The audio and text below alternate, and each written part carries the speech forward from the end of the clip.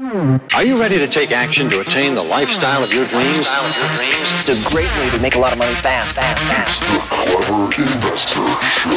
Hey, what's going on, Clever Investor? Sperber here. Welcome back to the Clever Investor Show. And today, baby, we got one of my favorite human beings, a fantastic entrepreneur, somebody I look up to. I've been following on social for a long time. I've actually been lucky enough to go out to his headquarters for Fit Body Boot Camp and actually be on your podcast twice. Once we deleted, and he was gracious enough to give me a redo. The only time I ever went on a podcast and actually asked for a redo. We got the great Bedros Keuilian in the studio here today. He's the founder of Fit Body Boot Camp, one of the fastest growing franchises in the world. If you don't know about Fit Body, just look around like the shopping centers. You're probably going to see one. We're gonna unpack how you launched that company into the stratosphere, but you've done a lot of other things. You're a best-selling author of the book Man Up.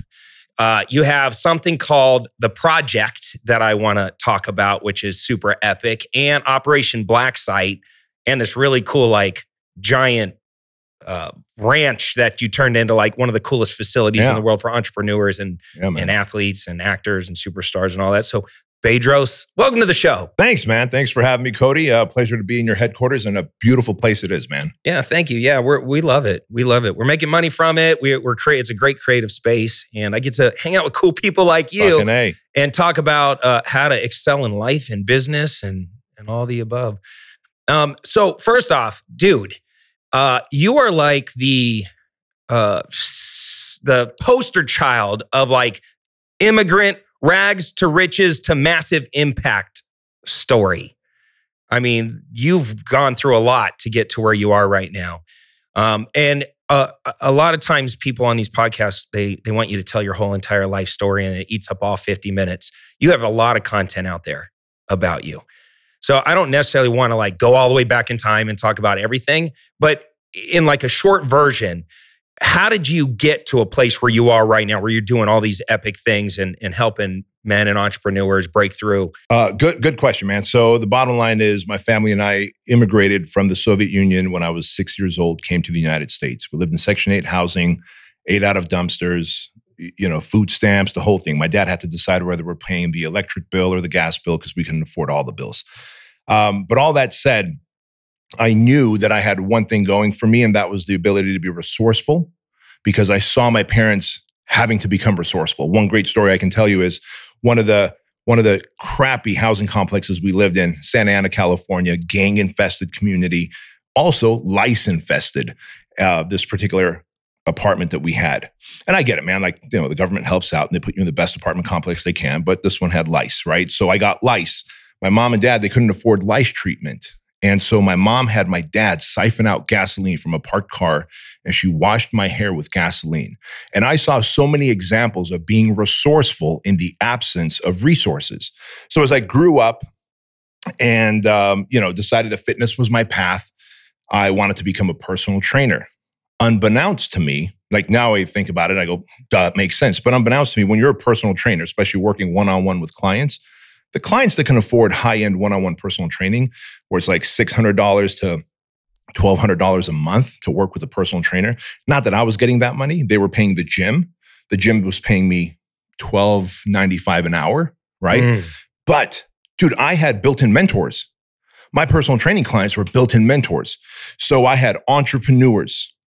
I had people that were running like big companies like Sony Pictures out here in California, but out there in California where I live. And so now I've got these built-in mentors, and soon they start mentoring me. They start telling me that they start speaking into me that I can open up my own gym, that I can be an entrepreneur, that I can make millions. I remember one particular mentor, personal training client. He would drive up in a different car every day of the week. It was like this Cadillac Escalade, then this old classic Mercedes, and then this like hot rod sports car. And one day I asked him, his name is Jim Franco. I'm like, Jim, how many cars do you have? He goes, as many as I want. I go, I guess I just thought like we could only have one car. He's like, no, kid. And he always called me kid. He goes, no, kid, you could have as many as you want. And I was like 25, 24 at the time, right? And he just like blew my mind that you can have multiple cars. I go, well, how do you do it? He goes, I take a little bit of money from a lot of people. And that was the first real entrepreneurial lesson I got, was to take a little bit of money from a lot of people. And then the mentorship. Once I realized I've got built-in mentors, I would offer them an extra personal training session for free each week if they would then spend time with me afterwards to pour into me.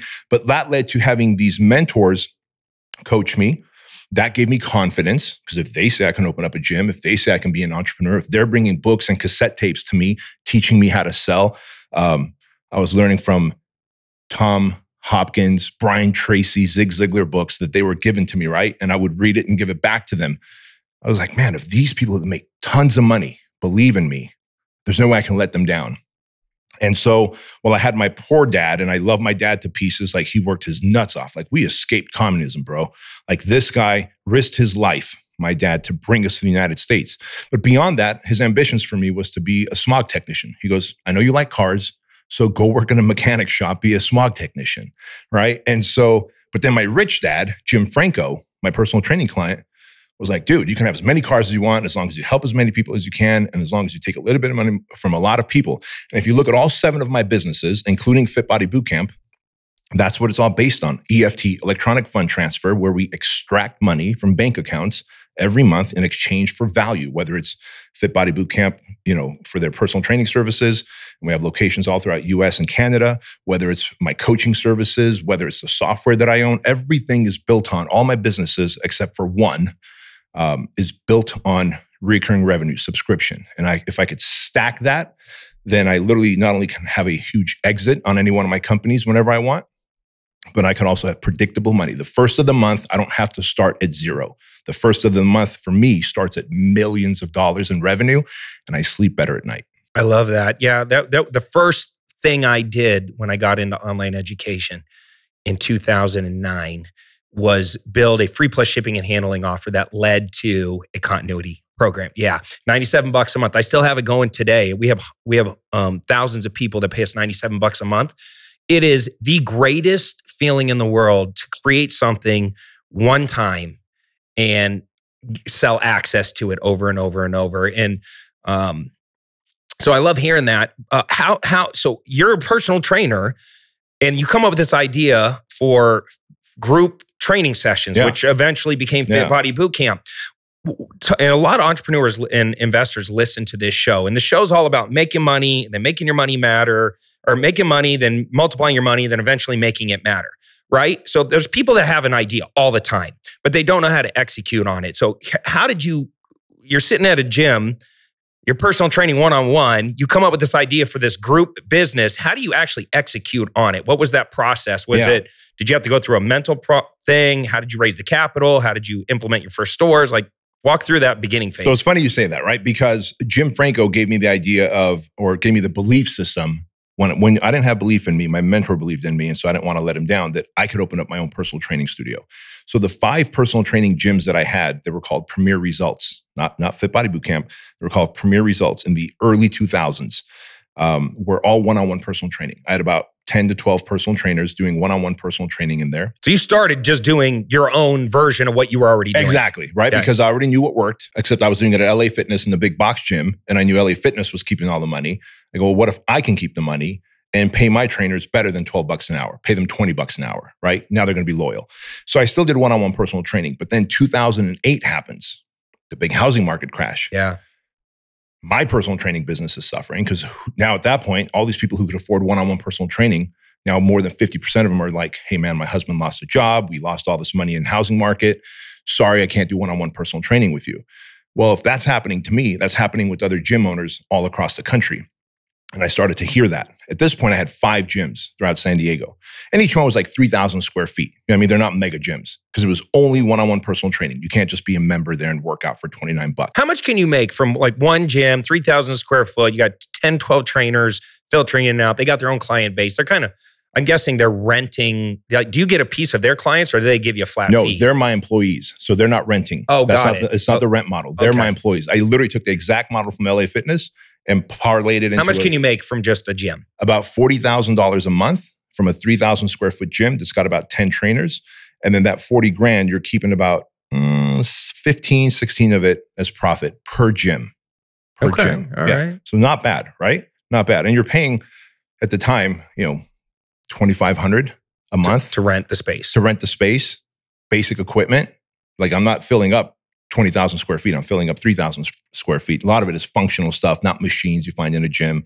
So the big expense to fill up a location, to the whole build out and build up was about 30 grand all in. So 30 grand all in. You've got a business that does, once you have full capacity of 10 trainers, about 40 grand a month. You're keeping 15, 16, 17 grand a month of that as profit. Each gym had 2 sales reps and 10 trainers. Okay. They sold and made commission. Trainers made hourly pay, plus if they got the clients to re-sign after the 6-month term or 12-month term. And everybody bought, just like Jim told me, don't sell blocks of sessions at a time like LA Fitness. That's the only thing that was different. LA Fitness was selling blocks of sessions at a time, then I'd have to go and resell them. Jim Franco said, sell them a 6-month or a 12-month membership. Let them pay continuity, right? He exposed me to that. And so now I had EFT, electronic fund transfer, coming in. 5 gyms, sucking out money from bank accounts, delivering value to clients all over San Diego.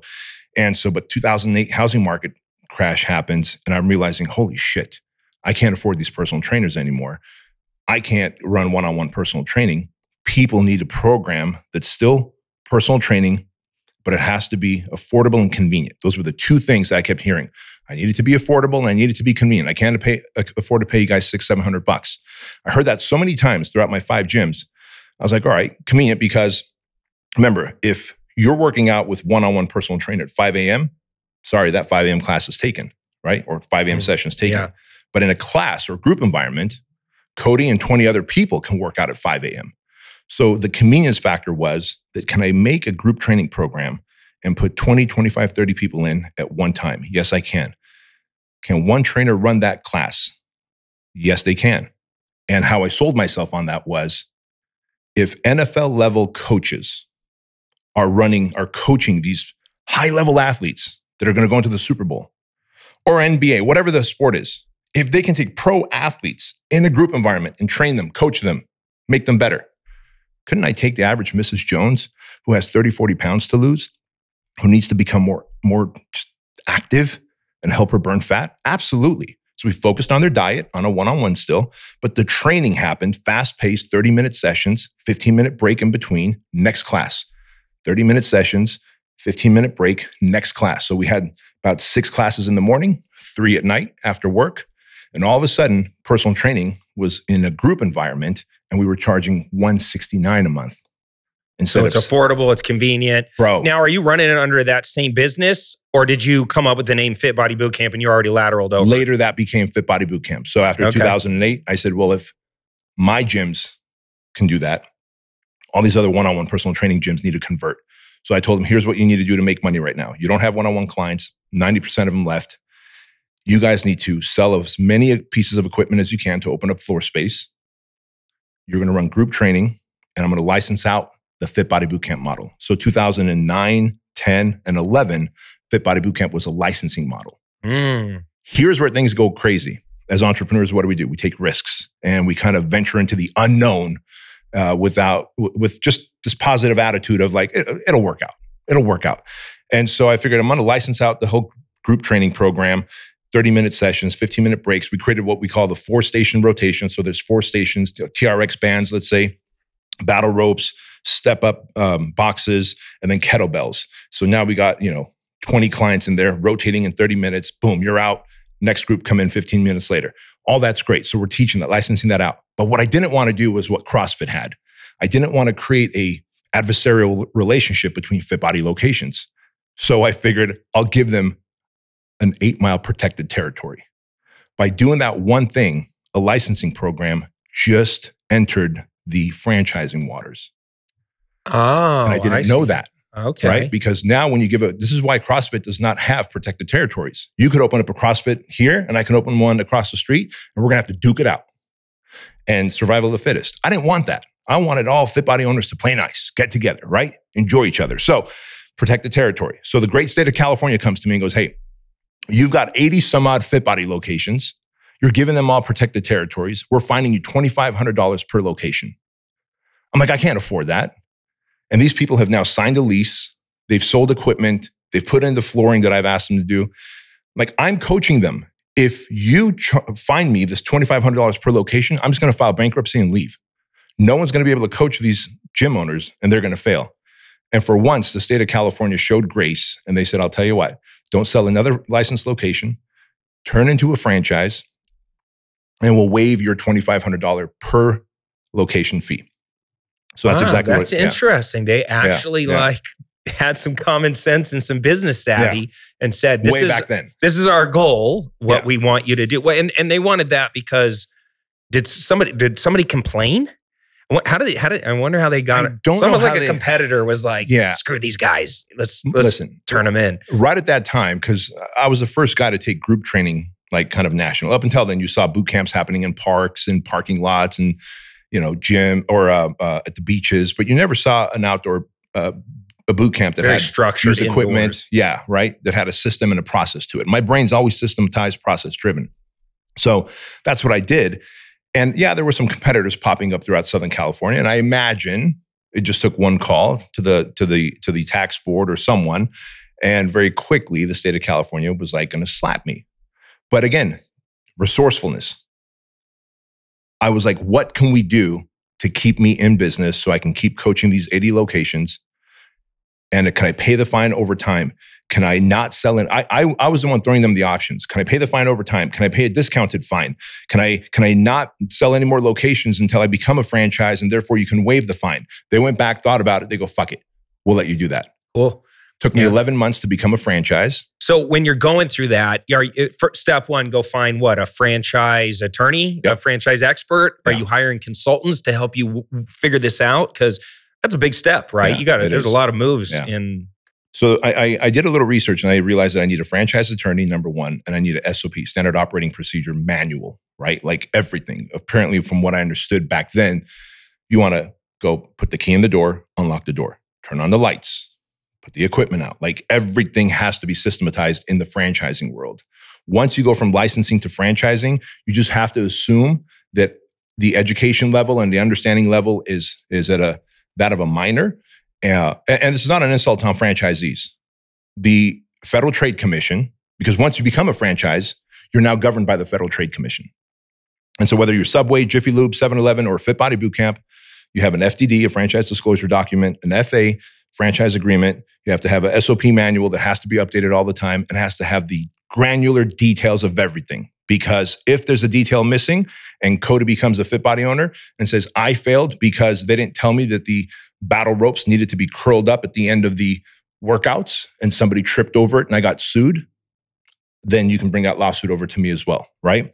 And so there are those complexities. So franchising isn't sexy, but those that are willing to learn about it and stick their neck out and go into franchising prepared, it is very profitable, both in the business and when you exit. Franchises typically sell for 3, 4, sometimes 5x a typical business because it's a more predictable, desirable model for a private equity to buy, right? And how much more likely is a franchisee to succeed because they're buying into a proven model? Is this like 8 times? Okay. That's the crazy thing, right? And we all know the stats. Like, what is it? Something like in the first year, 80% of businesses fail. And then in the next 5 years, another 80% of those fail, blah, blah, blah. Well, where franchising is concerned, the success rate is 8x higher. Because again, you've got a working model. You've got the Federal Trade Commission telling you every year, by the way, we go through 3 audits a year. 3 audits of the year through Moss Adams, which is a certified bona fide auditing company by the Federal Trade Commission. And so every year we have to show our books, and there's 13 states, separate states, that say whether you can or can't sell franchises that year based on how many locations have closed, not just in that state, but nationally, right? So your failure rate is tracked, and if it crosses a threshold, they what? Pull back on what you can and cannot do? Yeah, the term is you go dark for a year in that state. And Hawaii is different than California, and Illinois has a different threshold than those 2 states. There's 13 states. So there's the 47 plus 13. Well, no, not 47. What's that? 37 plus 13. My math was off. 37 states fall under one FDD, and then the other 13 states have their own FDD, franchise disclosure document, which is great because, again, the barrier to entry to becoming a franchisor is high. So if someone's a franchisor, they got to have their poop in a group. And so what works, right? And by the way, you have to disclose any locations that shut down. You have to disclose for 3 years in a certain section of your FDD. So imagine how hard we work to not only have everything systematized, but bring on the right franchisees that have the work ethic, that have the focus, that have the resourcefulness, that have the emotional discipline. But also, if they are going through a rough patch in their life, let's say they're going through a divorce, they're going through some financial hardship, you're coaching them as the franchisor. We have a team, a compliance team. Compliance officer, Brittany, has a team of compliance members, support reps, that are literally life coaching our franchisees, because that divorce might lead to a failed location. And then we have to disclose it in our FDD. Now, Cody wants to buy 6 locations out here in Arizona. He looks in the back of the FDD. Whoa, hey, that guy that had 8 locations closed down, and here's his number. Let me just call him. That guy's not going to say it was because of my divorce or because of my gambling habits. He's going to say, well, I didn't get the support I needed from headquarters, right? So we make sure, and all franchises need to make sure, that they are literally coaching, supporting their Zs. So we're the Zor, they're the Zs, just so you understand, that they are coaching and supporting their Zs at the most granular level to succeed. And this is why you look at F45 right now, they're on a massive downslide. The CEO is on the run. His house got foreclosed. They cut 50%. F45 lost 50% of their team at their headquarters. They had to do a massive cut because they stopped bringing on new locations. So now think about the existing locations who need support. They probably have the worst employees to lean on, because the best employees who were paid the highest. Now, was F45 the one Mark Wahlberg was involved in? Yes, wow. Exactly. So if you grow too quick as a franchise and you can't keep up with the support, or you just bring on any kind of franchisee that will give you the buy-in fee and your franchise royalties, but they don't have the same core values, soon it begins to collapse on each other. So you got F45 in the sandwich in the fitness world. In the sandwich world, you've got Witch and Quiznos. In the ice cream world, you've got Cold Stone Creamery. So every month I'm studying 2 franchises that succeed. Every month I'm studying 2 franchises that failed. Why did these guys succeed? Why did they fail? So is Witch suffering right now? Witch is now gone. So is Quiznos. They're gone. Gone. And Quiznos had a better sandwich than Subway, didn't they? I loved Quiznos, but same. Yeah. Toasted, better product. Yep. They didn't have yoga mat material in their fucking bread. Remember that when the food babe on her blog found there was 1.5% yoga mat material in the bread at Subway because it kept the bread more fluffy. But all this to say, sometimes it's not the superior product that wins. It's the one that has a superior franchise support. Wow. Okay. So how are you building your team around you as you're scaling this thing?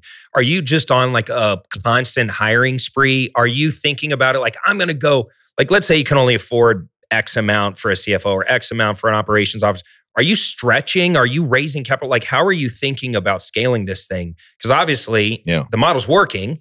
You're making money. Are you just screw it, I'm just dumping all my money back into scaling this team? Yeah.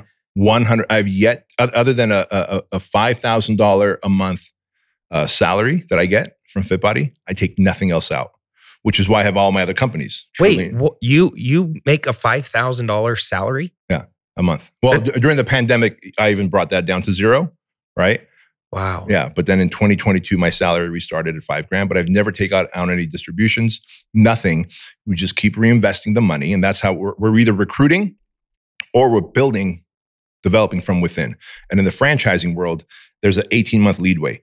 So if you brought on a whole bunch of franchisees, 18 months from now, you're going to feel the pain from that. So you have to be 18 months ahead. So we're always planning. Right now, we're looking to go into Saudi Arabia. We have to build a team that can support Saudi Arabia about 12 to 18 months ahead of time, because that's just how franchising works. The way I liken it to is a cruise ship. A cruise ship, let's say, goes, we're going the wrong direction. That's not Puerto Rico. We need to make a U-turn. A cruise ship is going to go 1 degree at a time over many, many miles, over many, many hours to go the other direction. A speedboat, like our coaching business, our educational business, you can just whip it right around, right? And so where franchising is concerned, we're recruiting. LinkedIn gets used a lot from us. So we'll reach out to for example, we reached out to a very popular pizza franchise chain. And we said, hey, not to the chain, but we reached out to the compliance officer of that chain. And we said, hey, looks like you're doing a great job with compliance officing for this pizza chain franchise. How would you like to do the same thing at Fit Body Bootcamp where you're selling fitness and not fatness? Yeah. Right? And you're Come also to the light side from the dark side. Exactly. And we're also going to give you some stock options. And she came right on over, right? Which is interesting that, I mean, the best talent is already employed. So you really got to go on like a relationship building recruiting spree. Are you guys constantly doing that? Like, do you ever shut the hiring machine off? Only during 2020 is when we during the pandemic is when we shut the hiring machine off. And that was the only time we gave our team a 20% pay cut, which I went down to $0 from Fit Body Bootcamp.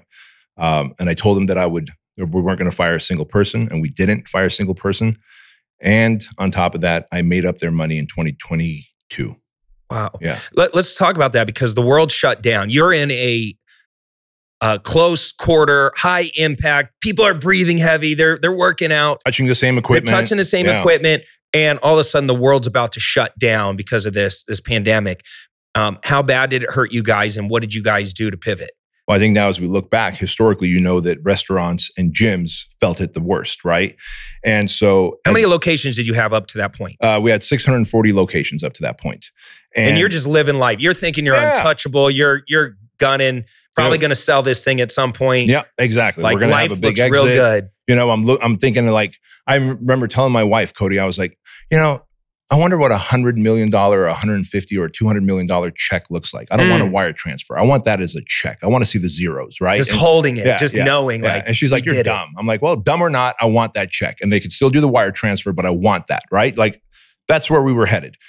But March 16th, 2020, I had to announce to all Fit Body owners via live Zoom that, guys, we need to shut down for 2 weeks, flatten the curve. This is a death virus. Everything we had heard at the time was COVID was it. It was like very contagious and very bad for survivability. But coming from a communist country, I also realized never trust the government.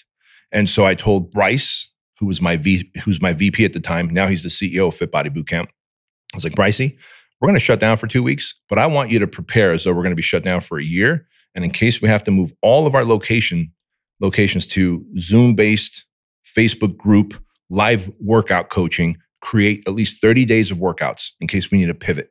So now week 3 comes. No locations are allowed to open. Week 4 comes.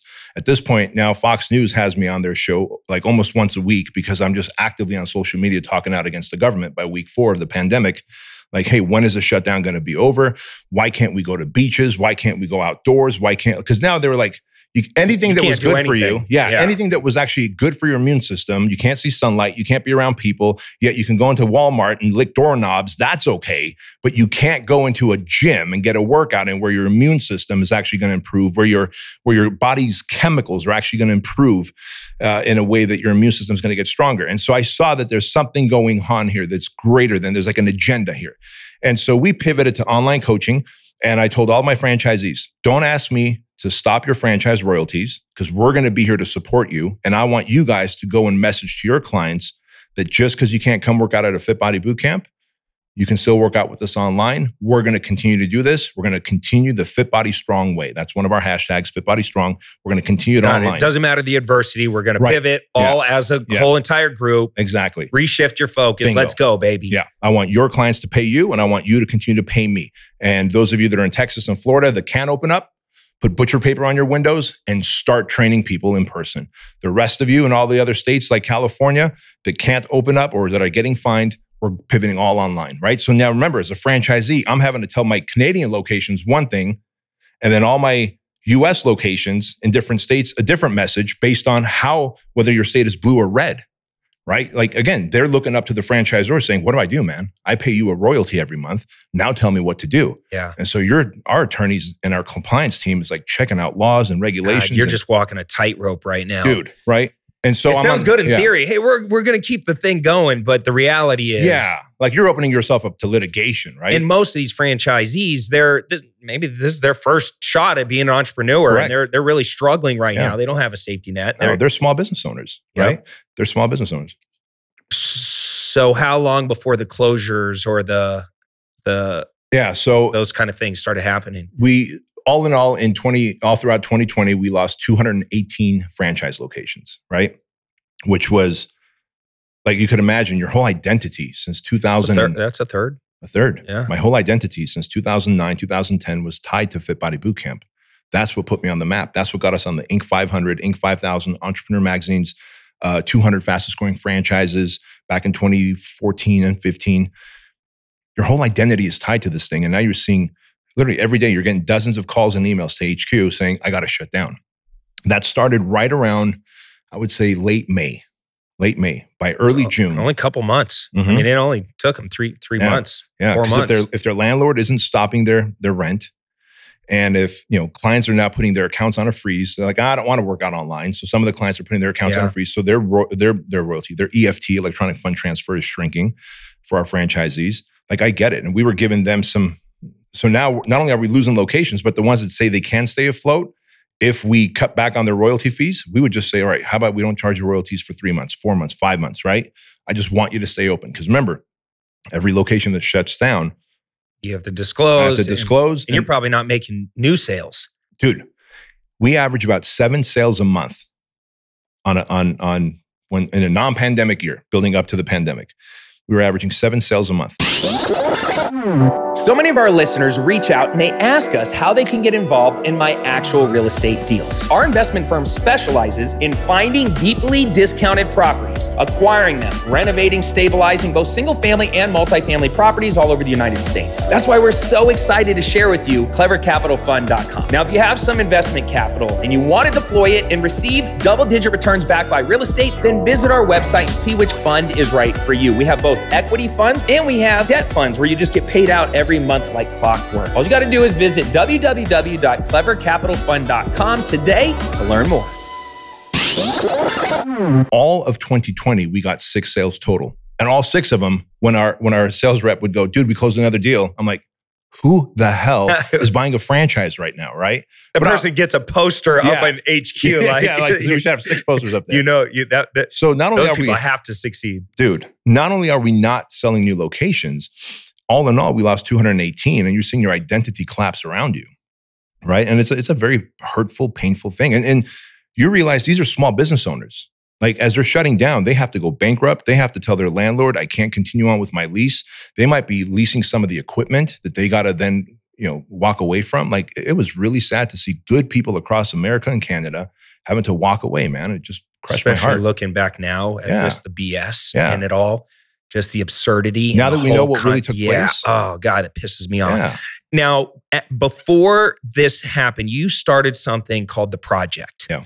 Okay, The Project. Explain what The Project is. And up until that time, you have done 1, 2, 3, 4, 5 of those projects leading into this. So you mentioned that you don't really take money from Fit Body, you're reinvesting it, but you're making money in other ways. Yeah. Project is one of the other ways you do it. So what is The Project, and where were you at with that up until the pandemic? Yeah.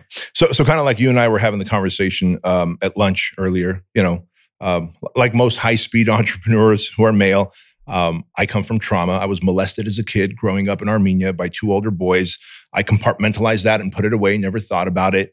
Then, you come to the United States, you don't speak English, you don't understand the culture, you're in gang-infested communities, gangbangers are stealing your shit, beating you up, and you just cope with it the best you can, but you got all types of trauma there. But again, compartmentalize, be resourceful, move on, right? That's kind of what we do. But sooner or later, that catches up. And I'm 48 years old now, but at the age of 37, Cody, I wrote, in my book, Man Up, I call it, the chapter is titled The Morning of My Heart Attack. Because at the age of 37, I had this panic attack, the first of many to come, that was so bad, bro. Like, I thought I was having a heart attack.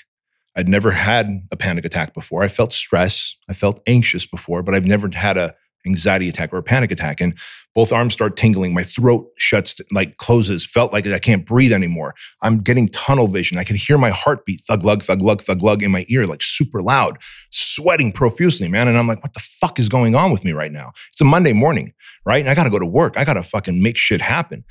And in that moment, I go, this has to be a heart attack. It can't be anything else. I'm having a heart attack. This is how I go. And I accepted death very quickly. But I felt so much sadness for 2 people.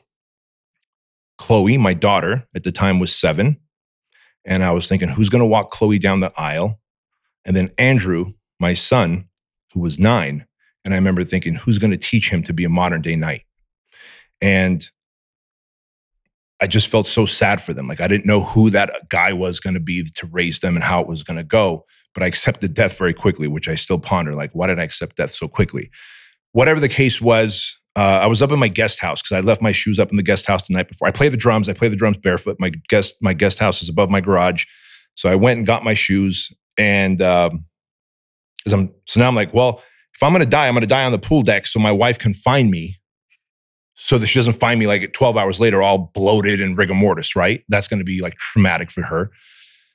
So I stumble down the staircase. I'm walking across the pool deck thinking any minute now I'm going to go. And I don't know if it's the fresh air, if it was the movement, but all of a sudden all these feelings just wash away. I'm just left in a sweaty puddle. I'm like, well, fuck it, man. You got work to do.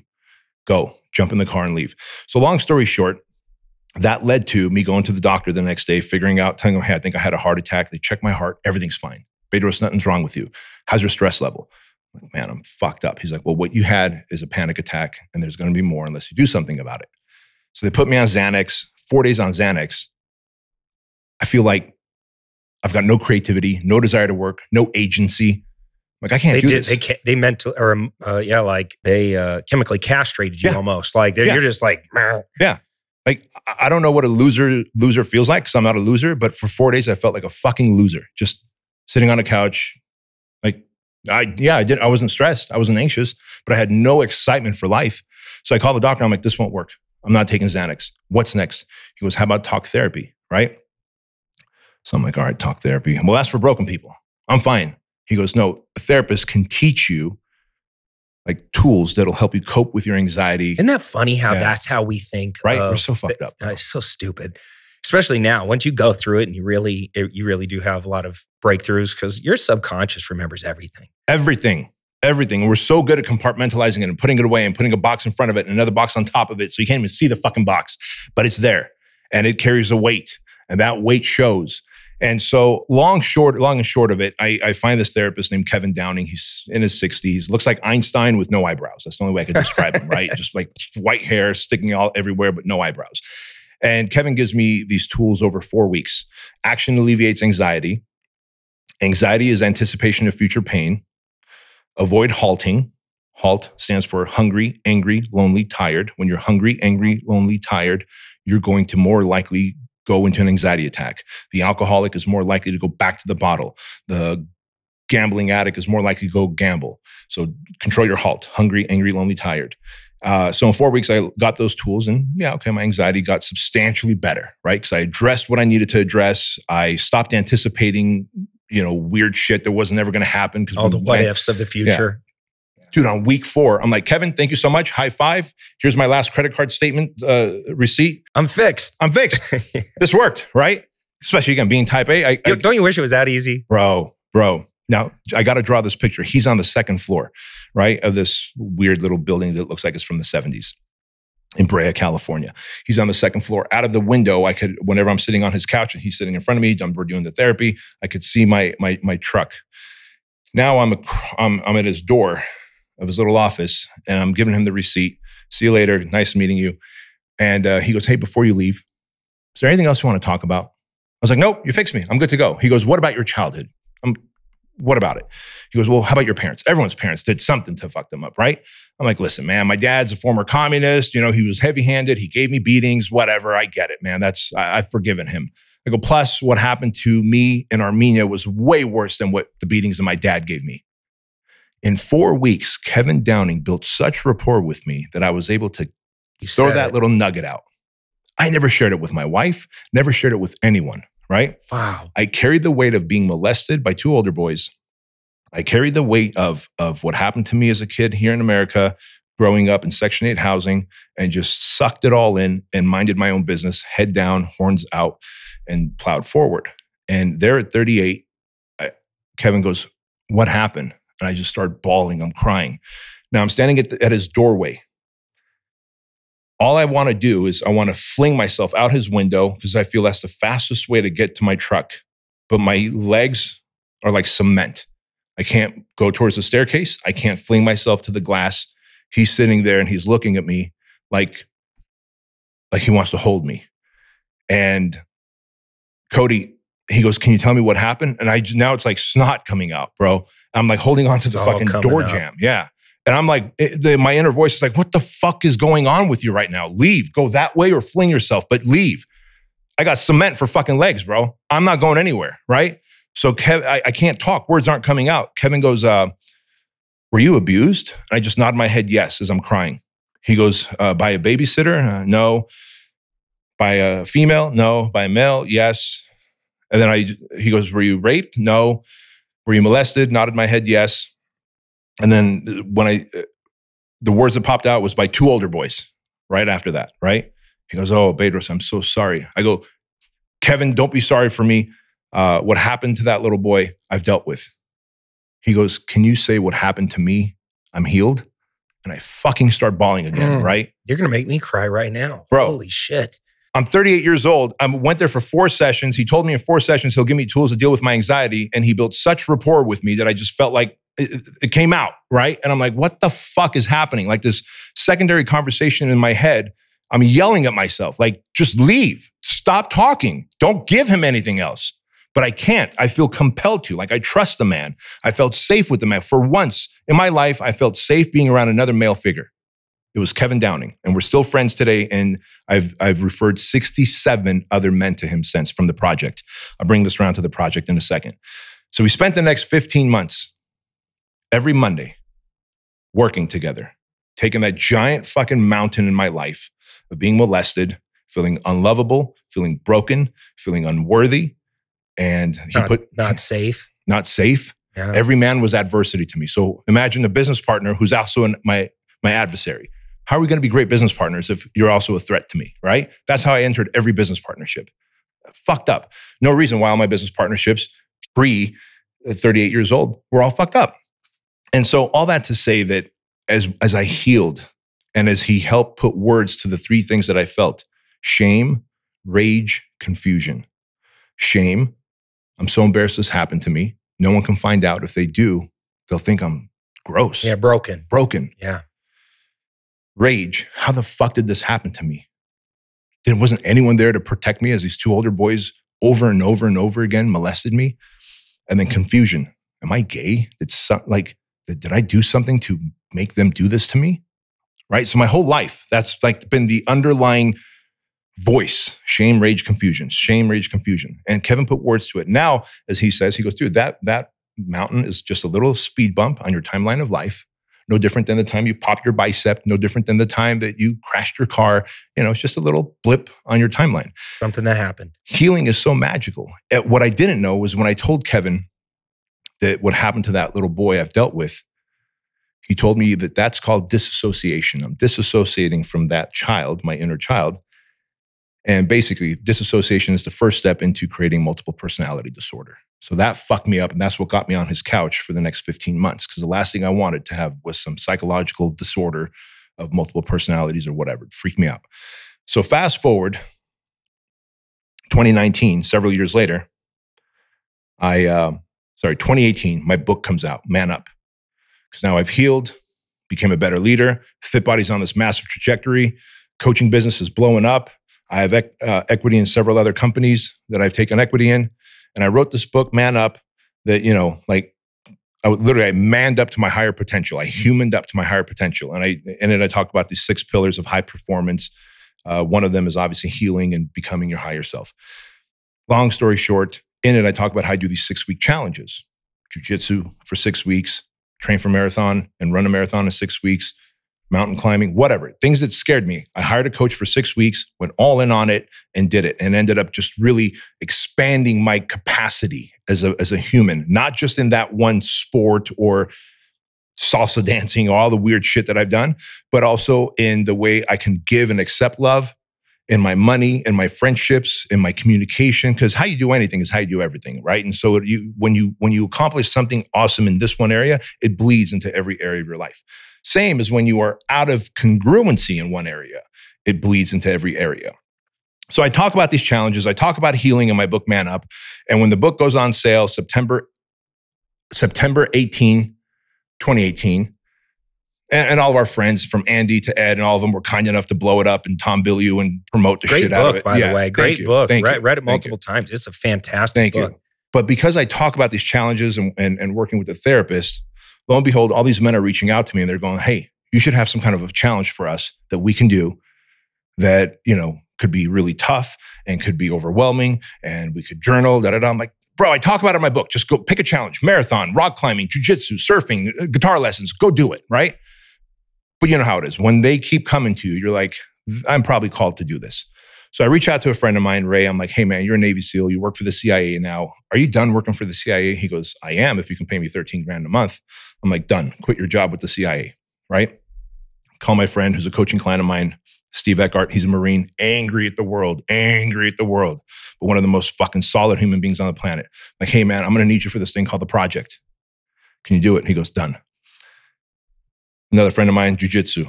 I need you to teach MMA hand-to-hand combat to men. Done. Another guy who's a sniper for a SWAT team. Hey, I need you to teach pistol, teach these guys how to be protectors with pistols and rifles, right? So now we got a Marine and a Navy SEAL that are going to take them through a Hell Week type experience. And then I'm the fifth instructor. I'm going to take them through journaling, through business development, because I know that it's going to be high-speed entrepreneurs who want to go through tough stuff together for 75 hours straight. They can quit anytime they want by ringing a bell, just like the SEALs do in BUDS. And that was Ray's idea, the SEAL. He goes, hey, we need a bell. I go, why do we need a bell? These guys paid $12,000 to go through 75 hours as a group. They're going to go through this and they're going to want coaching from me and they want to learn all this cool shit from you guys. He goes, me and Steve are going to give them hell. I go, they paid $12,000. No one's quitting. He goes, trust me, they're going to quit. Class 1, we had 2 quitters. Class 2, we had 9. So since then, the average quit rate is about 25% of the men that start the 75-hour journey and 75 hours straight, about 25 to 30% quit. Ring the bell. So if I ring the bell, let's say I ring the bell, do I get to come back to a future one and try and for another $12,000? For $12,000. Oh, I got to pay again. Yeah. So this is hardcore. Yeah, but if you were medically rolled, we had a dude tear a calf. Oftentimes, dudes will have rhabdo. Rhabdo is when you break down so much muscle in such a short amount of time that your kidneys can't process all that protein. Okay. And you end up pissing what looks like Coca-Cola, like brown piss. That's your body going into rhabdo. Your legs and arms start cramping up, and we have to have the medics ship you off to. Okay, so if it's a medical tap they can come back. Yeah, right? It's not their fault. We have medics on hand. Now, when I ring the bell, are you like, see you later? You're out? We have a process for that because we know we also unhinge men because we talk about, and people always go, well, why can't women do this? It's like, listen, it's a men's society because I put these men together. The whole project is really supposed to be 4 hours. And the evolution, because every evolution has a name, but the evolution that's 4 hours long happens at hour number 38 to 42. And it's called Toxic Cognitions. And it's a journaling exercise that Kevin, my therapist, and I built out together, where it starts off with the most traumatic thing that ever happened in my life is, so I write mine and I read it out loud. I was molested by 2 older boys between the ages of 4 and 6 over and over again while in Armenia, right? And they're like, oh, fuck. And then they have to write what happened to them in their own journal. And then how did it make me feel? So I read mine. Then they have to write theirs. And then how did it show up in my life, right? So there's this whole process. And then at the end of the 4 hours, because there's a lot of tears, it's the only evolution of the project where we have Kleenex boxes. Everything else, whether it's a truck pull or ice bath, or we take them to the beach and Ray tortures them in the ocean, or they're crawling the pit 400 yards in the dark, cold mud. None of it has a Kleenex other than this evolution that I run, because grown men fall apart. But we need them to become brothers. This is why it happens at hour number 38, because strange men, type A, like us, build a wall, like, I'm fine. I hope you're good. But every evolution is designed where we got to work together to get through these evolutions. So now strange men by hour number 10, 11, 12 are calling each other brothers. Bro, I got you. We're doing this together. You can't carry that log. Let me take more of the weight. You can't keep your backpack on. I got it. I'll carry it for the next mile, right? We want this bonding to happen because we know at hour number 38, they're about to go vulnerable. And so they do. And that is really the core of the project. For the first time ever, these men talk about the traumas that have taken place in their life. And these traumas come in every flavor. And I've learned to purge them out of my system, same as the other instructors have. Because if you don't, we end up carrying a lot of this weight because we have to hear it, we have to counsel them, and then we refer them to the right type of experts to work with them. But I don't want to talk about it here because I would never break the trust of these men. But at class number 5, which took place June of 2020. Right, when all this other stuff in your fit body world is breaking down. Right. By this point, I've lost 25, 26 Fit Body Bootcamp locations. We're getting more owners calling us, telling us that if this continues on for another month or two, they're going to have to shut down. All I'm seeing is this big brand that I've built is just going to evaporate, right? 15 years of hard work is going to evaporate. And I'm having a hard time coping with that. I started drinking heavily again. And I'm not a heavy drinker at all. I'm a very occasional social drinker. Now I don't drink at all. This past November 12th, I gave up drinking altogether, drinking and weed. I just felt called to, but that's a different story. But at that time, I was drinking 3-4 cocktails a night. Project Class 5, Cody, took place June 21st or 22nd. Starts, it goes 4 days straight, 75 hours. Right around June 15th, I remember feeling defeated because we're losing so many Fit Body locations, hearing from all these different attorneys that if I keep encouraging my Fit Body franchisees to put butcher paper on their windows and keep training their clients, that I'm going to deal with bigger lawsuits because their fines are going to transfer to me because they can technically sue me for giving them advice as the franchisor.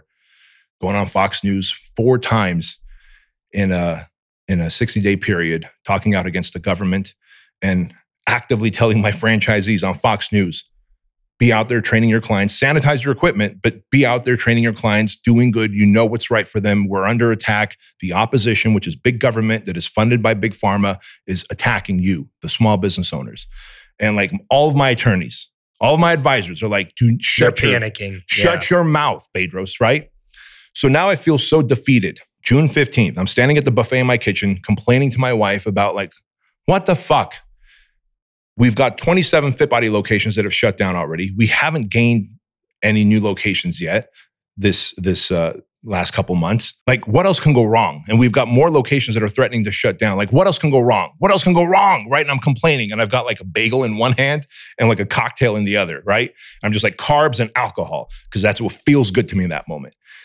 And so I had a moment of weakness, man, and I asked the universe, what else can go wrong? A week later, the project starts. And at hour number 32, a gentleman dies at the project. I asked the universe what else can go wrong because I felt pity for myself.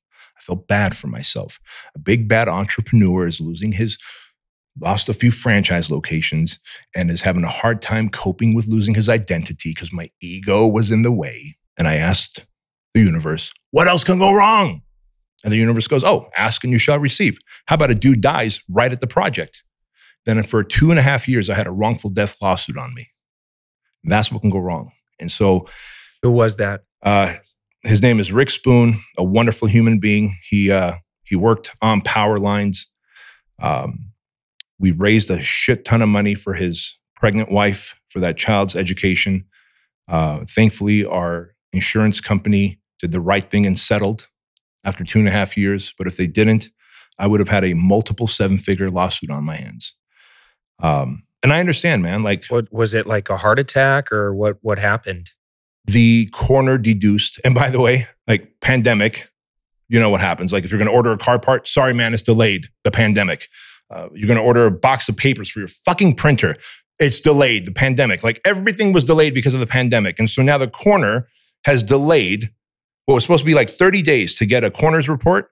Bro, it took 9 months to figure out what happened to this man. So for 9 months, his wife, his family, and rightfully so, I get it. They lost their son. Waiting. Yeah.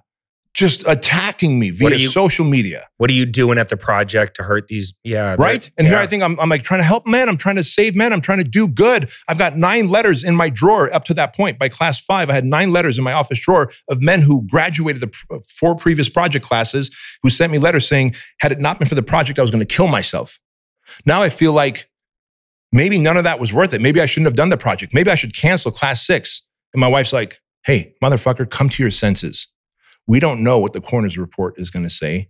We know you have 9 letters of men whose lives have been spared because of the project, not because of me, not because of the other instructors. The project is an entity of its own. All we do is administer the project. And I say that at every class. The instructors administer the project. The project came from above, bro. I'm telling you. We are the conduit that just administers the project, and in a weird shit show of a way, because we don't get no sleep. They don't get no sleep. It's a weird experience. And what did the coroner's report say? Coroner's report said that his heart was enlarged by 26%, and he was probably born that way. Had he done a marathon, an Ironman, any kind of strenuous activity, because unless you get a EKG, right, like an EKG of your heart, they're not going to know that your heart is enlarged. So any one of us could be walking around with an enlarged heart and not know it unless we do something really tough, and poof, there it goes. And there he went, right there at my compound. What did you do when that happened? Good question. So we prepare for that, right? Because it's not lost on us that someone's going to either have a stroke, maybe a heart attack, someone might have a seizure. And so, we've got a SEAL, a Marine, a competent entrepreneur. We've got a jiu-jitsu fighter. We've got a SWAT guy. So, okay, we're all first aid CPR certified. We got the AED machine with us. We all carry the backpack with the first aid, right? We're never more than like 10 feet away from these guys at any given time. And I pictured in my mind's eye, again, being an optimist. This is what we are as entrepreneurs. Someone's going to get injured. Maybe a heart attack's going to happen. And when it does, we're going to put the paddles on them and it's going to shock them back to life. And the ambulance is going to take them away. And after the 75 hours, we're all going to, because we put on suits and go have a steak dinner. And we're all going to, after the steak dinner, we're going to go visit the guy in the hospital. That's what I imagined in my mind's eye, Cody. We're going to go visit the guy and go, bro, close call, huh? You almost died at the project.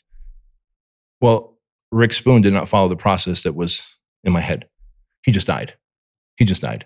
And so I guess I never counted for that. I never thought of that scenario. I thought of a stroke. I thought of everything, but everyone survived at the end.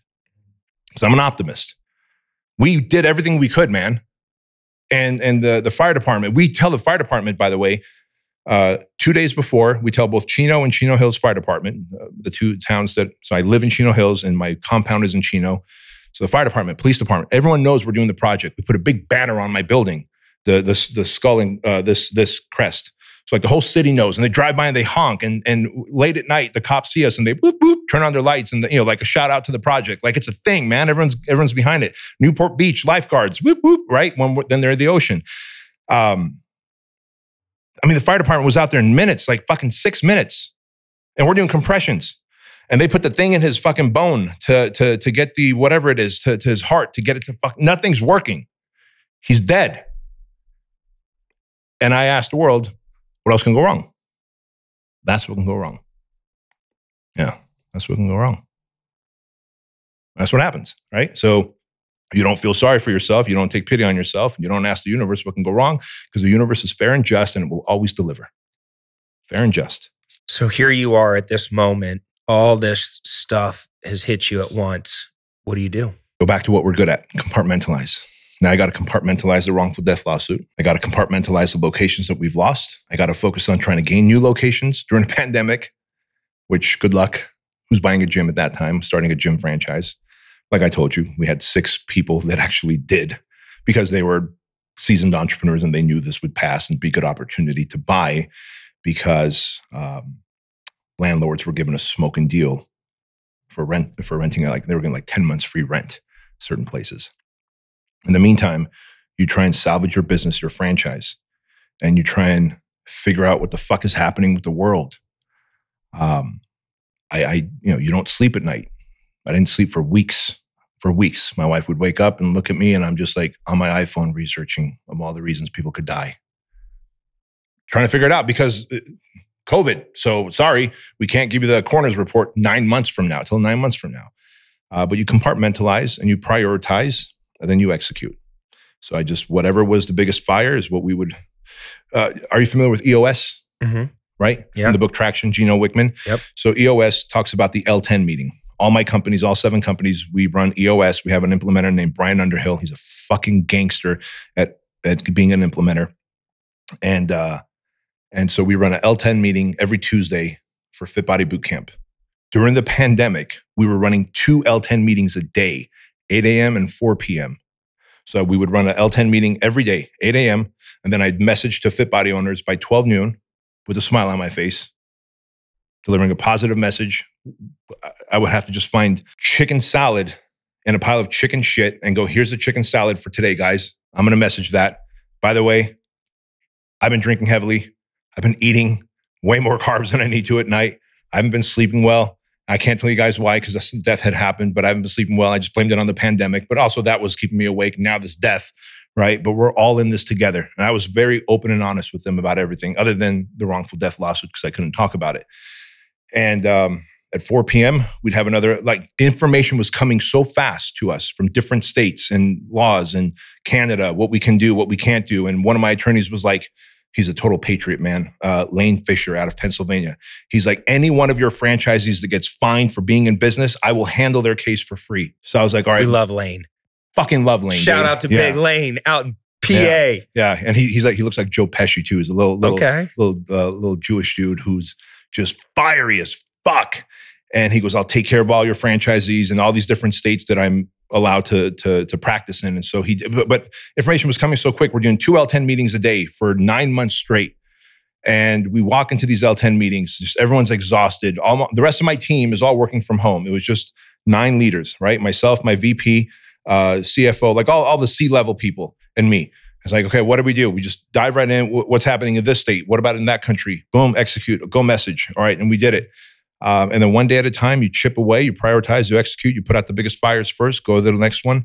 And before you know it, slowly this thing unfolded and we saw what's happening in the world, and the world went to some level of normalcy again after 218 lost locations. Yeah, and we've gained them all back since. And you did another project. Yeah. And now you're on project number what? 17. Actually, we're about to do class 17 next month in June. So yeah, my wife said, you will not stop the project. You will continue to do the project. And she was absolutely right. I was just in a place of like, did we just fucking kill someone? It's not why I did the project, bro. I wanted to help people. Yeah. I mean, you were. It's really unfortunate what happened. That's amazing that you guys raised a bunch of money for the family and just stepped up and did what you can. I've seen like your social posts where you guys honor, is it Mike? What was the guy's name? Rick Spoon. Yeah. Where you guys have done like, honored him and stuff like that. And you spun the project off into a father-son kind of concept. What was that called? The Squire program. The Squire program. All right. And so this is really designed to help young men kind of step into manhood. Masculinity. Yep. So there's a great book out there called Raising a Modern Day Knight by Robert, I forget the author's name, but Raising a Modern Day Knight. And my wife's uncle gave me that book when my wife was pregnant with Andrew, so 17 years ago. And I read the book and I was like, oh my God, I need to learn these things, let alone teach this young man who's about to come into my life I got to be a good father, right? To stand up and make eye contact when you shake hands and not just shake hands from a seated position. That when a woman's going up the escalator, as a man, you stand behind her. When she's going down the escalator, you stand in front of her in case she falls. Backwards or forwards. If you're walking down the sidewalk, the man takes the street side. All these different things. You open the doors, whatever. And so... real chivalry. It's amazing how we've lost that. Yeah. I watch young kids all the time. It drives me freaking crazy. If my son doesn't get out of the car and open the door or like let the his sister in first and stuff, we correct that real quick. Right. And that's our job as men. But look what society has done. We've bubble wrapped kids for far too long. We kept the training wheels on them for far too long. Everything's okay. You could do whatever the fuck you want. Participation trophies. Yep. We don't want to hurt your feelings. If you don't want to go to school today, you don't have to. That's okay too. You want to have an anxiety day and a depression day. That's okay too, right? And so all these fucking things that have bubble wrapped these kids emotionally, and of course Boy Scouts are gone and everything's gone, and we've now have multiple genders. At the age of 3, a child can choose their gender. You could be a fucking unicorn or a fucking man or a female or a fucking half horse, half man, whatever the fuck you want to be. And so we wonder why suicide rates in teens are so high. We wonder why anxiety and depression are so high, and we wonder why the next generation is growing up very soft. But if I were the opposition, Cody, and I wanted to make sure that I could take the last sovereign country and milk it for everything I can and have zero opposition standing up against me, I would want to neuter the young men of that country. I would want to just completely demoralize them, dismantle them, call them toxic men. There's no such thing as toxic masculinity. You're either toxic because you're a passive-aggressive man and you don't know how to draw a line in the sand and ask for what you want and set expectations and ask for your needs, and instead you just blow up at your wife, that's a toxic man. Or you're a masculine man, a chivalrous man, a savage and a servant, a lion and a lamb, as my friend John Lovell says, right? And so as men were going through the project, we teach them this stuff. Like, we take them on these long hikes with logs and shit. And on these hikes during the day, there's like women walking by in Chino Hills. And, as men, these are men, they're under a lot of stress, they're under a lot of pain, they're carrying logs, they haven't slept for 25 hours at this point. And they do get some sleep during the project. So it's not like they don't get sleep. They get about 9 to 10 hours of total sleep during the 75 hours because we need a little sleep as well. But the first 30-hour block, there's no sleep. So, but woman's walking by, seeing a group of men, and she's instantly like, whoa, what the fuck is going on? And so we teach a lesson like, hey, fellas, did you see two women there? Yeah. Did you notice how they were? Yeah. Did any one of you look up, smile, show your teeth in kindness and go, hi, ma'am, how are you? No. Well, do you think that as a man, you're the apex predator and they are helpless in that moment? Yeah. Do you think you probably show up that way in every other area of your life? Yep. Okay. So we teach the chivalry in the project as well. So as men would graduate the project, they were like, man, if I was a kid and I learned this stuff, things would have been so much different. Well, you hear that again over and over again. And you realize, oh, well, I had this thing with Andrew that I had this book that I read, Raising a Modern Day Knight. And in the book, the author talks about getting together with men that you trust when your son reaches 13, 14, 15 years old, as he's about to cross that chasm into manhood, and putting him through a rite of passage. And the example that he gives is maybe you have him walk through a 30-yard obstacle course, blindfolded, where there's razor wire and rusty nails and broken glass. And the dad is way on the other side. You're coaching them to go. And you're coaching him, and he has to trust your voice and listen, right? So I created that experience. I flew out 9 guys to Boise, Idaho. We took my son through a very horrendous experience for about 10 hours. And at the end of that, we circled up around him and we all poured into him. I said, hey, fellas, if you can give Andrew one piece of advice that you would have wanted when you were 13 years old, what would it be? And these were some of the most like high-speed men from special operations community and entrepreneurs and just dudes that I like that have my back in life that I've known since high school. Just great human beings. Chanta, one of the guys that I was telling you about, dear friend of mine, 25 years. And so everyone's just crying and pouring into Andrew. And I was like, wow. So that happens. And of course, men are like, hey, I would have loved to have this. And I realized there's really no experience for a dad to put his son through anymore that says like, you have won a seat at the table, son, and I'm going to help now mold you into a man, a protector, a provider to serve your family and your community and your country. And so we created the Squire program. It's a 12-hour father and son experience, 20 dads, 20 sons. And we put it out there that if you're a mom and there is no father in that young man's life and there is no uncle or grandpa that can come with him, they just need to reach out to me. And all the men from the special operations community who I coach I don't coach them for free. They donate $10,000 to Shriners, and then I coach them. And I waive my $100,000 coaching fee, and I coach these men that are SEALs and Green Berets and Rangers and all this stuff. I tap on them and I go, hey, will you step in for this young man for this 12-hour period? And so now I've got this built-in mentors where we've taken a whole bunch of young men through who don't have a father and there's no male figure in their life. And now they are kind of attached to that man. And that young man is as good for that SEAL or that Ranger or that Green Beret as that guy is for that young man. And now as we've been doing it for so many years, there's a couple of them that are 18, 19 years old now, these young men who are in great relationships with these special operations guys. One of the guys, his name is Sean. He's a former Green Beret. Sean's got a daughter. So he's like, B, you don't understand. I didn't do you a favor. You did me a favor by introducing me to Malachi. Malachi is this African-American young man who's now 19 years old. Now he's come back around and he serves as a junior instructor at the Squire program. Bro, I'm getting goosebumps talking about this. It's just, I'm so blessed that I get to do this stuff. And I'm so blessed that I've got a great team and community around me that's just always volunteering to help. Well, you're stepping up and counteracting the BS that's happening out there right now that really is neutering our young men. This is why I don't let my kids on TikTok. Right. I just refuse. Like literally there to especially Hudson. Brinley gets to use it a little bit because she just communicates with some of her cheer friends and does some things. But like Hudson hasn't never been on TikTok. best to keep it that way. And that's why, I mean, they're freaking smart how they're strategically just stripping away. Yeah. It's right out of the handbook of how do you overturn a government? Exactly. It's generational. It's a long play, but why invade it? Why throw bombs out? Why do all that when you can, over a couple of generations, completely make the entire masculine generation so docile that you can walk in and take it? That's it. And Brilliant. people are so fucking stupid that they're allowing it to happen. Mm-hmm. Yeah. Well, I love everything you're doing, man. So where are you at right now? So now you're back fit, the world is back. You've scaled back Fit Body Boot Camp. Now you're back up to your healthy amount of locations that you made up all that lost ground. What's the exit? When does Bedros cash out and get that $100 million check someday where you're standing there? By the way, I want that picture as soon as you do that. So I had a good friend of mine exit out of he sold LifeLock. Okay. And for $2.4 billion, I believe, something like that.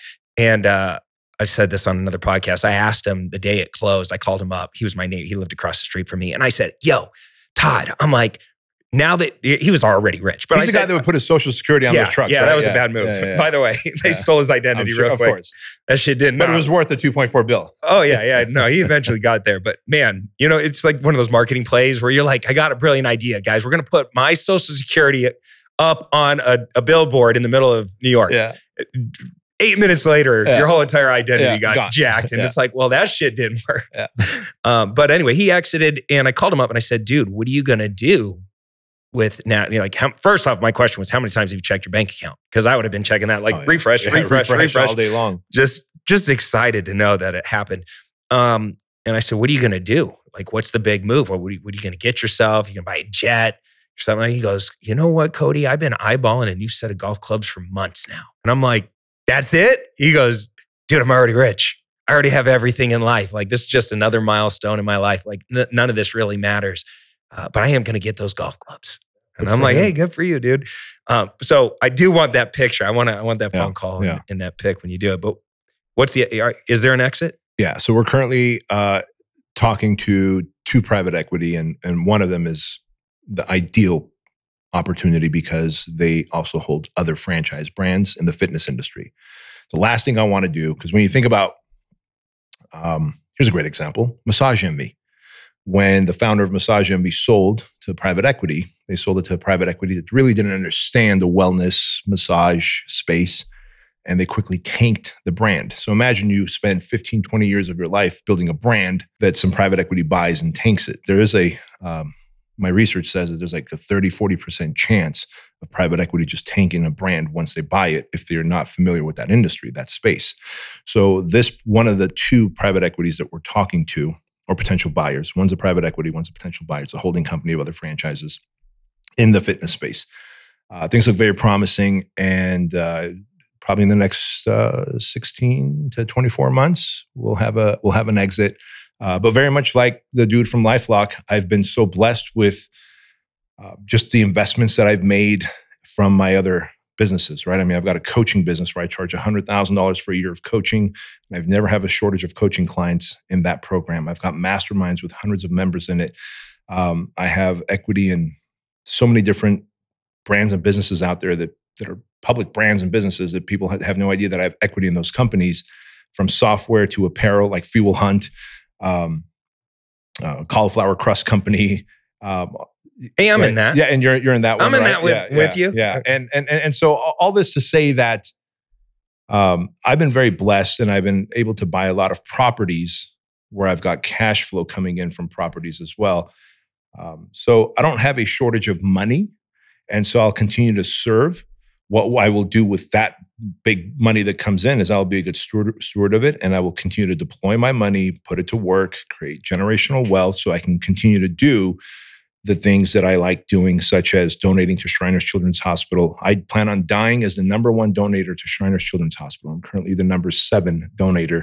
The #1 donator is Justin Timberlake. What makes that so special for you? Good question. So about 13 years ago, I was having a live event called Fitness Business Summit. I ran that event for 10 years. 13 years ago, I started it. And a cop named Jim Saya was there he's a Miami cop. And at the time he was getting retired from being a cop and was going to go in the fitness industry. So he had come to Fitness Business Summit, right? To learn how to open up a gym and run a gym. And, I meet him and he tells me like he was a cop at the peak of the cocaine cowboy era, where cocaine was just coming in from Colombia into Miami. And in fact, for 3 years in a row, he was known as the toughest cop in Miami. Like there's an award that was given, like Cop Olympics or whatever. Like he's just a jack. I've been shot at more than all the other cops. Right? Yeah. You're like, oh, here's your award. Just a cool cat. And then he just casually kind of mentions, and it's been really hard being a cop, a cop and a single father of a young man who's got spinal deformation. He just casually mentions that, but he goes, I'm happy that I get to retire and start a new career in fitness, what I'm excited about. I was like, whoa, tell me about your kid. My kid was born with his spine was severed in 3 different areas. Mom quickly left after that. And so I just did the best to raise my son, but had it not been for these hospitals called Shriners Children's Hospitals, my money would never be enough to be able to get him all the surgeries he needed and to put him in all the different wheelchairs. I go, how many wheelchairs did he go through? He goes, well, think about it. When you're a kid, you grow and the wheelchair has to grow with you. So these wheelchairs aren't cheap. The surgeries aren't cheap, and Shriners covered it all. I'd never heard of Shriners Children's Hospital up to this point. And when I think of Shriners, I think of those guys in the little cars with the hats. And the hats, right? Yeah. So it's them. And so I'm not a Shriner, and I never will, because I can see you in one of those little hats in the little cars. I can't conform to any like group. Like, so I'm not a member of any group. And so like, you ought to be a Shriner. You've donated millions of dollars. Thanks. I appreciate it, but I'll just keep donating. But since Jim Saya told me that story and we fast became friends, I've donate millions of dollars every year. In fact, all my speaking fees. So whenever I get paid $50,000 to speak. It says right there on my application, do not try and negotiate my speaking fee, because 100% of it goes to Shriners Children's Hospital. And they deliver medical services to children whose families need them and who can't afford them. Doesn't matter if they have a cleft palate, spinal issues, they were burnt from head to toe. They are not funded by the government, so they do not pander to the government. They are the contribution comes from private investors like me and you. And so for the last 13 years, I've been donating to Shriners, and I've made it my life's mission to be the #1 donator when I die. And so probably the most selfish thing I do, because it heals the inner child to be able to help all these children, right? And so I like how you frame that. Yeah. It is a very selfish thing I do. I'm sure. Well, it's really cool to see you have that much passion for something like that. Okay, so you're going to exit. What are you most excited about? Continue to keep building companies. I love building companies. Is that how you think about your money? Like when you mentioned you have properties. Obviously, this is traditionally an investing podcast. Right. How do you think about your investments and spending money? Are you sitting on a bunch of cash? Is it mainly businesses that you're trying to find and invest in? Do you like real estate? Do you like stocks? Do you like crypto? Yeah, I dabble in crypto. I like real estate. So I have single family homes is how we started, because it felt safe. 1 home I could manage. Okay, 2 homes we can manage. 3 homes. Okay, now my brother's going to manage, right? So that made sense. We got to about 8, 9 homes, and it's okay, let's look at small apartments. And so now it's gotten to bigger apartments, 30, 40 units throughout Detroit, especially. I've got a business partner out there named Tony Steffen, who was a coaching client turned investor, and we do a great job in buying these. He goes and finds. He's the actual operator, and you're putting some cash behind it. Exactly. Like that. And so whether I put can't be paying all those taxes. You got to be paying a ridiculous amount of taxes unless you can offset it with the depreciation. We do as much as we can with the depreciation, obviously. And then where businesses are concerned, get this. So when I charge $100,000 for a year of coaching, allows me to not only help an entrepreneur scale their business, but if I like their business, and I feel like I can help that business grow by exposing it to my audience, I have a year of getting to know that person for 4 seasons, right? 4 seasons. I get to see if they're married to crazy. I get to see if they're consistent and they take my coaching and apply it, if they're emotional and reckless. And after 4 seasons, 12 months, if I like the product, I like the entrepreneur, and I have the audience to promote the business, I say, hey, instead of paying me another $100,000 for year 2, what if I take equity in the company and then, help you blow it up? Put this Fuel Hunt shirt on everywhere I go and put it on all my famous friends? And they go, sure. And so that's how I end up taking equity in businesses that I know I can explode. So smart. So smart. It's like an incubator. Yeah. You're getting paid for people to... And I'm not that smart. So I use the Kevin O'Leary model from Shark Tank, Mr. Wonderful, where I'm always asking for a royalty, but I do it this way.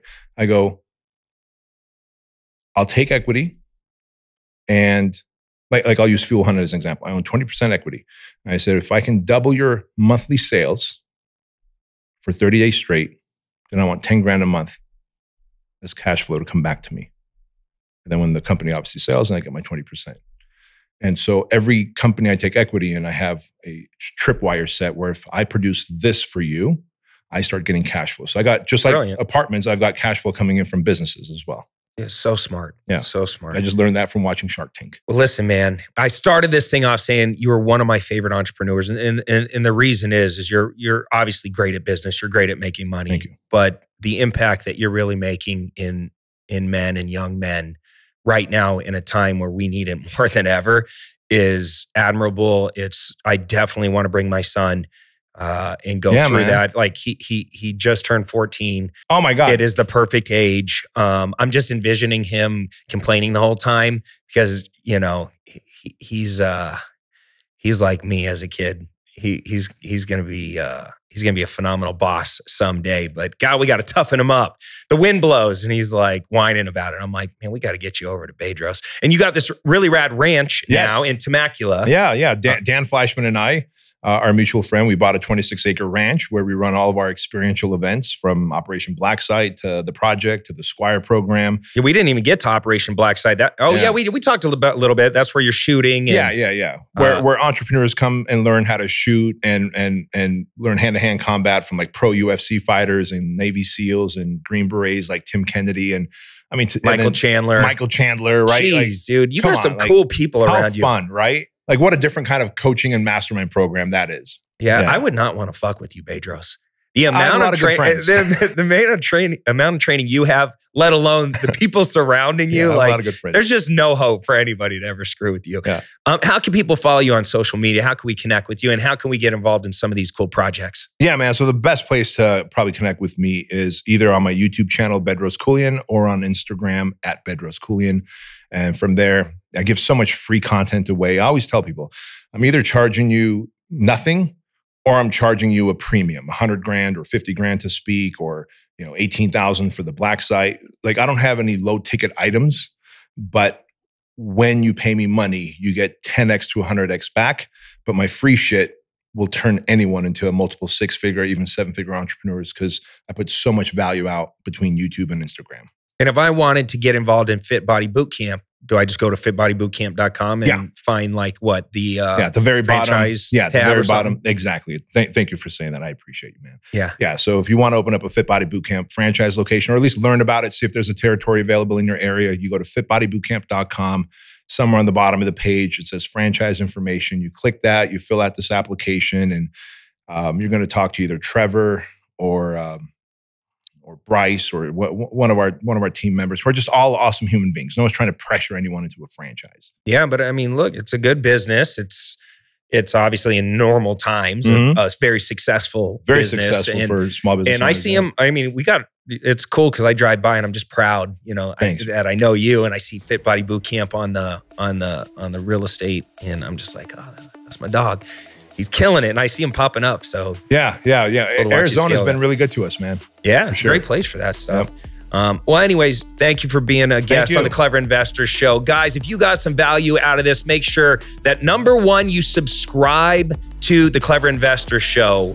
The algorithm tracks our subscriptions. Obviously, if you got value, share this with another entrepreneur or investor that needs to hear this message, that maybe is either struggling in something that they're going through or just wants some awesome inspiration that Bedros dropped in this episode. And until next time, we're out of here. Take care. Comb your hair. Peace.